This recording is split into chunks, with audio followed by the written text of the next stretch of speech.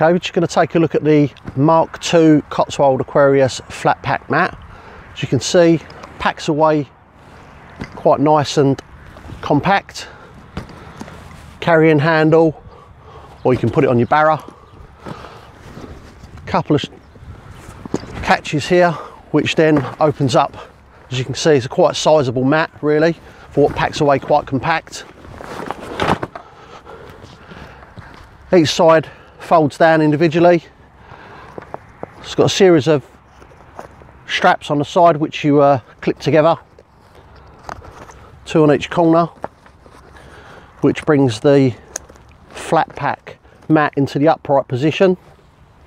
See, there's plenty of padding here. I'm not going to do the front one up. You can take a look to see how sizable it is. So well padded, tough material. It's going to last for years, this one, if you purchase one of these. So yeah, nice mesh top on it.